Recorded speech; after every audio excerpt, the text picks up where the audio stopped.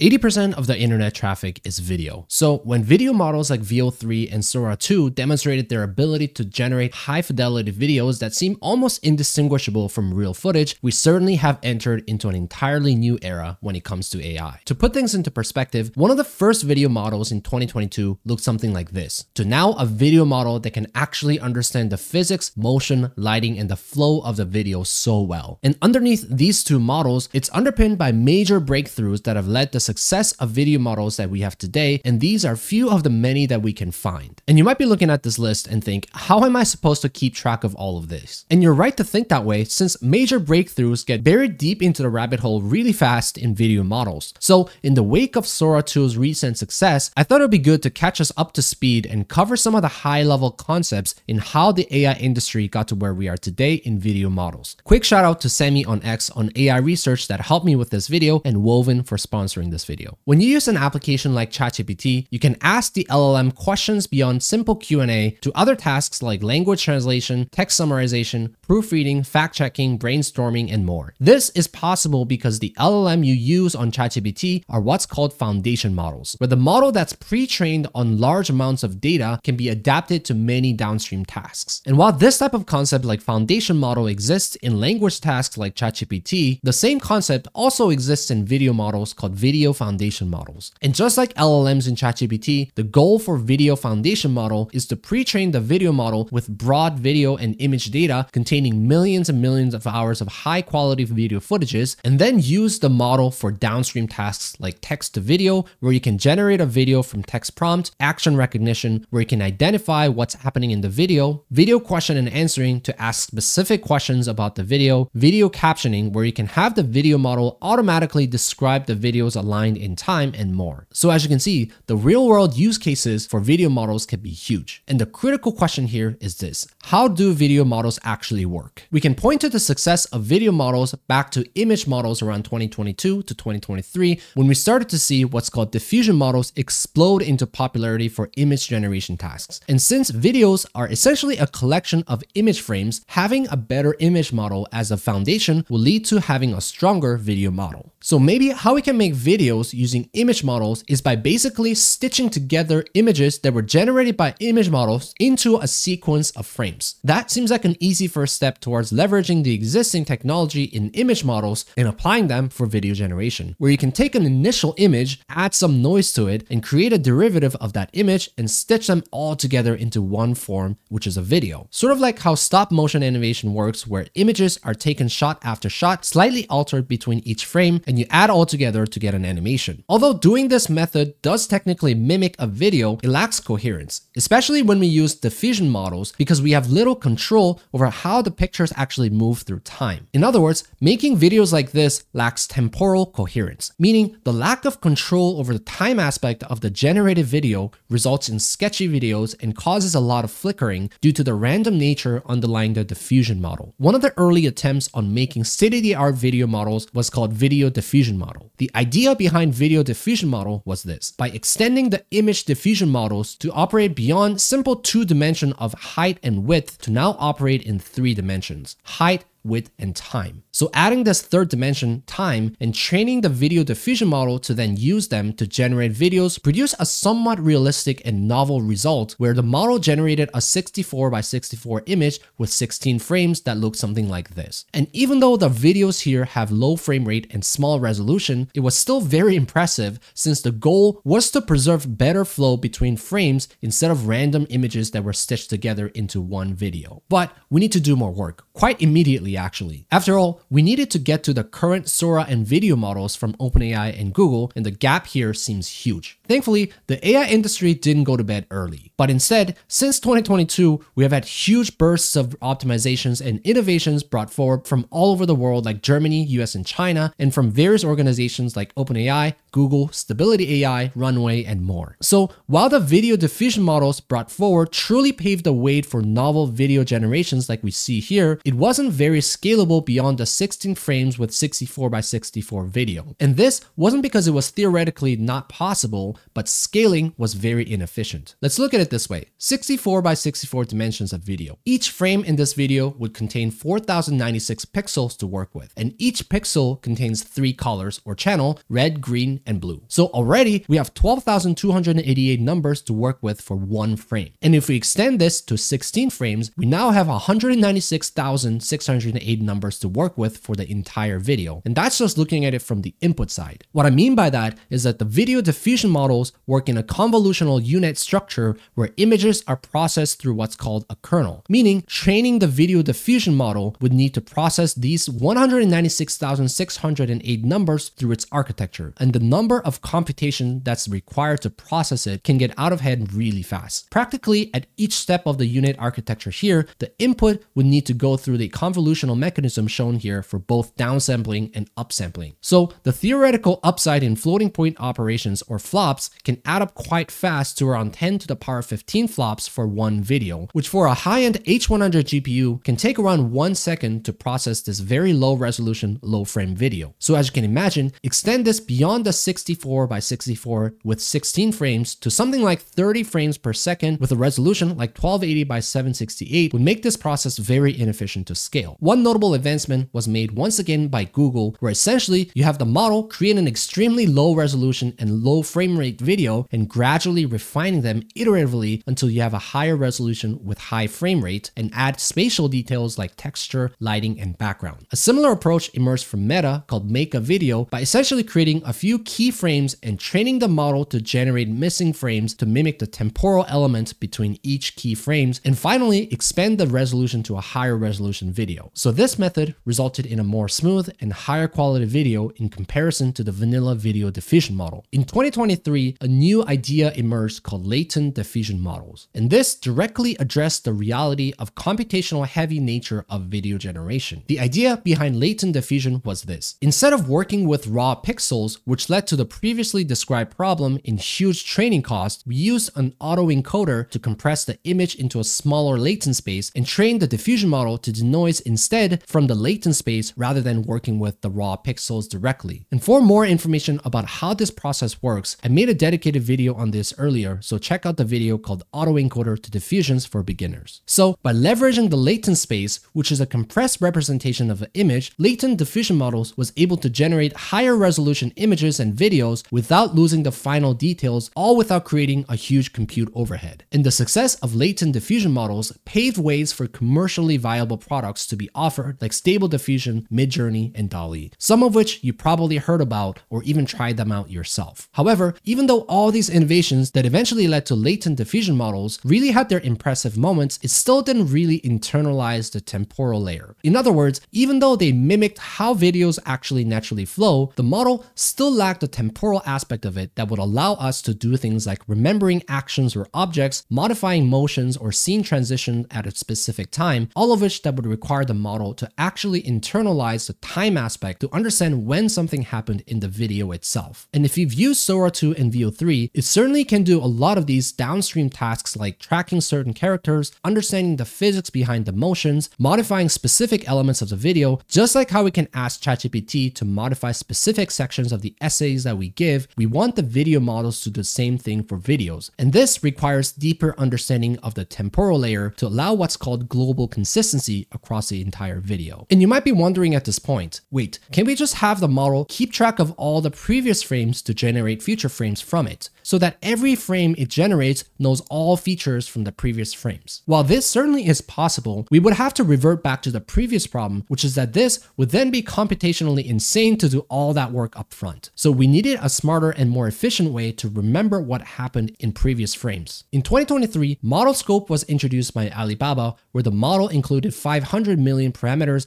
dedicated for temporal capabilities. And the model output looks something like this, the classic Will Smith eating spaghetti video. And as you can see see, the result is still really sketchy in some ways, and it certainly looks like we reverted back in quality. But the core idea behind ModelScope was to demonstrate the model's ability to maintain the temporal element of the video to create global consistency from the beginning of the video to the end. And around that time, another concept emerged brought forward, and this time called Diffusion Transformers. And this is the true Brangelina moment where Brad Pitt and Angelina are merged into one couple. But in this case, it's the diffusion model and the transform model. And here's what this meant for diffusion transformers. Now, the entire backbone of the latent diffusion model was being questioned in its existence. The backbone of how diffusion models worked was based on a U-Net architecture that was responsible for adding and removing noise at each step. And while this worked very well for image tasks, video model required something more, which was memory. And adding memory on top of this diffusion U-Net architecture was costly. So while diffusion was really good at image generation, we know that transformers and their attention mechanism was also really good at long-range dependencies. And since we're now working with latent space instead of raw pixels, where the dimensionality is reduced by a factor of 8 to 16, we can actually afford to have self-attention mechanism added to the model without adding huge overhead. So unlike Brangelina, the coupling of the diffusion and transformer was a successful marriage that led to successful downstream models like Wen, Veo, and Sora. And the year 2025 was huge when it comes to video models. And we really started to see all the breakthroughs along the way unified into one architecture like latent diffusion, diffusion transformers, space-time modeling, flow matching, and most importantly, multimodality, where you can pass in text, image, speech, and video. For example, Google's Veo 3 released in May 2025 broke the internet, and it clearly marked a new chapter in what people can expect from video models. We not only saw a model that could generate a video at varying resolutions like 1080p and 4K for 8-second videos at cinematic quality, but we also saw a built-in audio synthetic engine that matched the temporal flow of the video generation with corresponding audio that suited the video with it. And the recent release from OpenAI called Sora 2 also blew everybody's expectation when it comes to video models, not just in visual fidelity, but honestly, how realistic the model actually understood about the real world to model the physics and realism into videos that honestly makes it that much more confusing to distinguish what is real and what isn't. And while these innovations are breathtakingly impressive, they aren't without concerns on the downstream impacts they will have on film production, advertisement, marketing, gaming industry, and as well as nefarious use cases from bad actors. Some closing thoughts I had were, do video models negatively impact our society where we can't distinguish genuine videos from fake or AI modified ones? Or do video models actually raise the bar in creativity where now we have to be way more creative to survive, whereas previously video production was constrained by budget and time? How do we as a society protect ourselves from confusing fiction versus reality?